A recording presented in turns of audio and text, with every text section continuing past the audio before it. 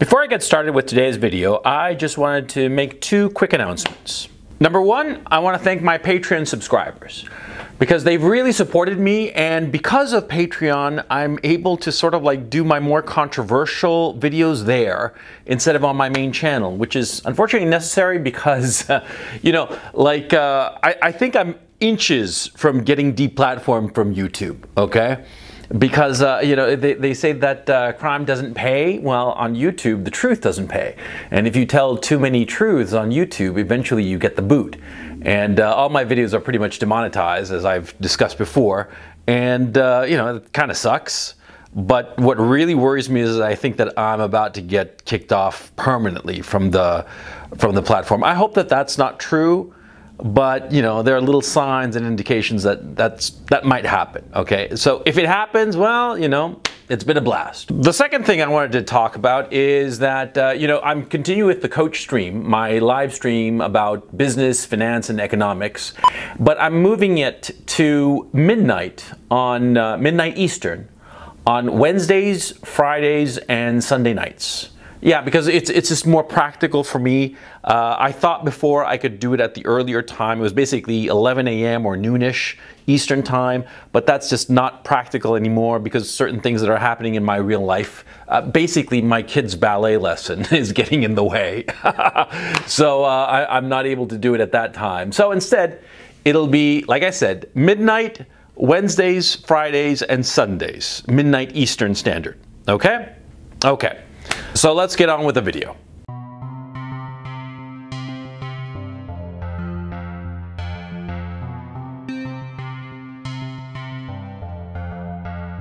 We live in really bizarre times, if you get right down to it, because we're living in a time where you have to define who you are. See, in the past, this wasn't the case.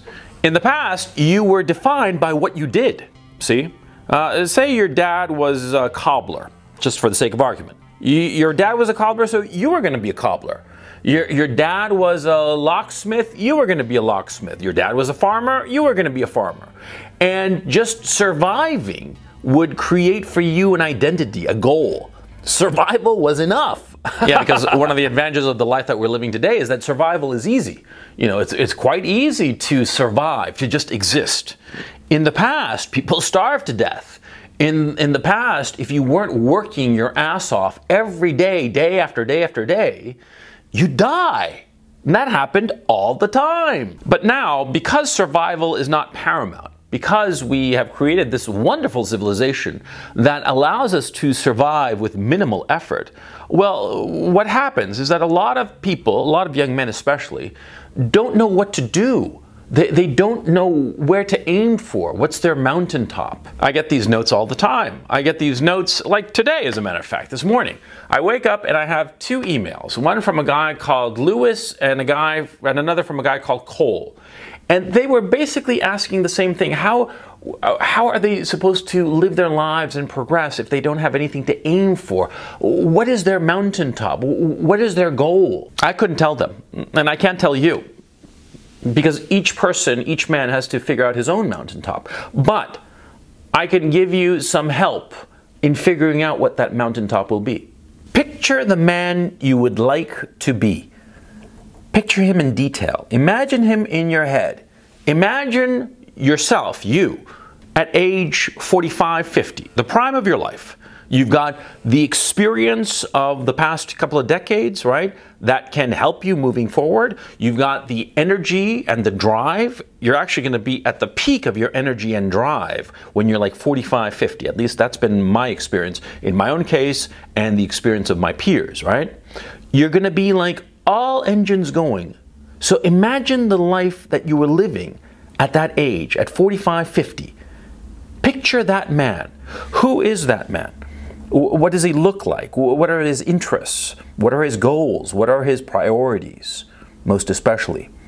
What are the things that matter to him? See, I'm not telling you, picture yourself at 45 and picture all the toys that you're going to have at 45. No. See, what you will discover, I mean, you're a young man now, right? And you don't have any toys. You want to have a Ferrari and you don't have a Ferrari. At best, you have like, you know, Grand Theft Auto or some shit like that, right? Yeah, but you're going to be imagining the toys, like the fancy car or some shit like that when you're older.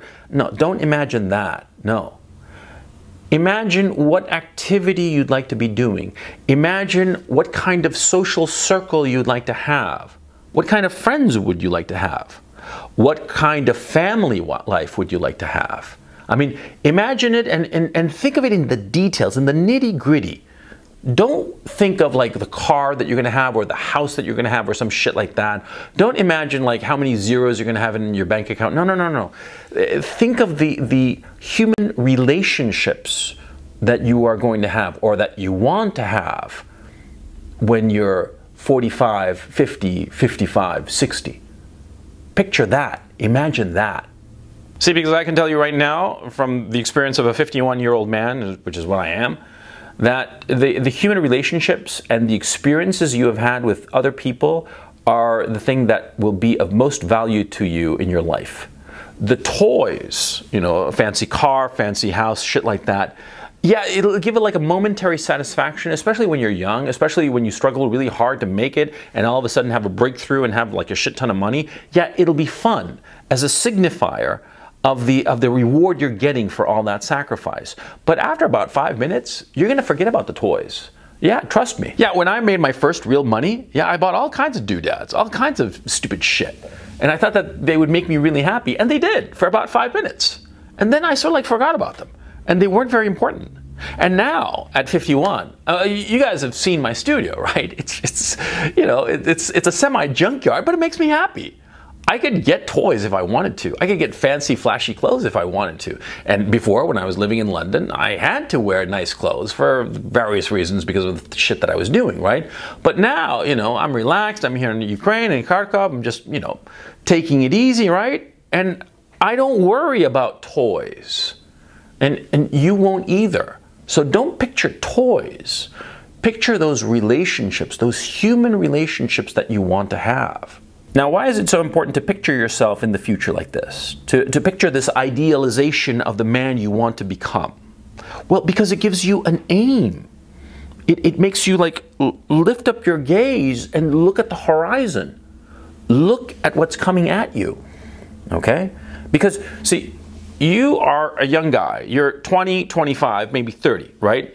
Believe me, the decades between the age you are now and 45, 50, they go by like that. You won't even realize it. It'll be so fucking fast. I mean, in my own case, right? Like I said, I'm 51. Often as not, I think back on the times when I was like 13, 15, as if they were fucking yesterday. It's that fast. You have to understand this. And so it's important for you to lift up your gaze and stop looking at your fucking shoes and start looking forward at the horizon line. That horizon line is coming at you. It's coming at you awfully fucking fast. I mean, imagine you're like a Formula One racer, right? And you're in your car and the curves are coming at you at 200 miles an hour. Oh yeah. They're coming at you and you got to negotiate those curves. You got to turn to the left and turn to the right and, you know, you see what I'm saying? That's life. So you better be picturing where you want to be, or else you're going to wind up in a place where you did not expect at all. See, unfortunately, when I was a young guy, I didn't do this experiment. I didn't do this thing of picturing myself in the future. I wish I had, okay? Because when I was like a kid, when I was like 13, 15, yeah, I had like dreams of being a rock star, but that was just really just imaginings, you know. It was daydreams. It wasn't really like picturing myself in the future. It wasn't realistic. And I wish I'd done that exercise of picturing myself with all my flaws and all of my virtues, but older. An older man who hopefully has been able to control or at least manage and downplay his defects and is able to, you know, raise up his virtues and accentuate those virtues, those qualities, right? I mean, that's what you want to be when you're older, right? I wish I'd done this exercise when I was young, but I didn't.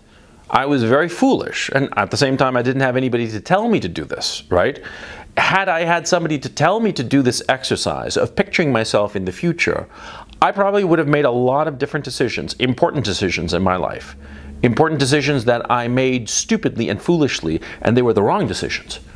As I've said many times on the series of videos that I'm doing, it is just a matter of luck that I landed on my feet at this age of 51. Because I made a lot of stupid decisions in my time.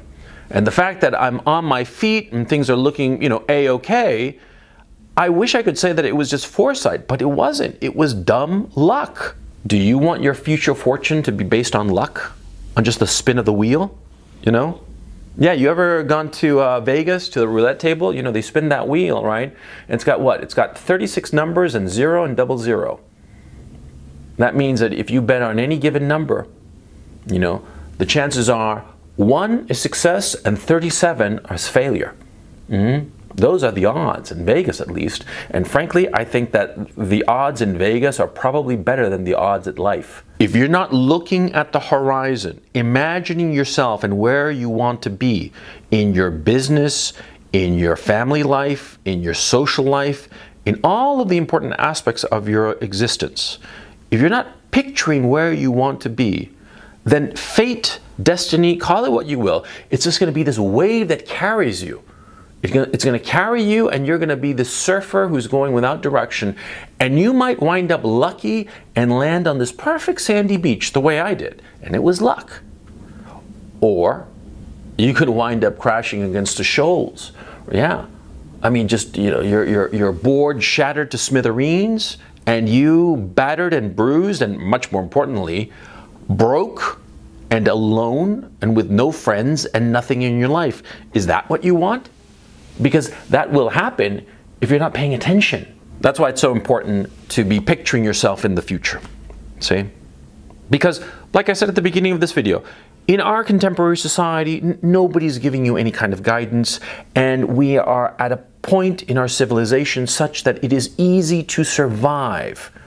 It's easy to survive, but it's hard to have a good life.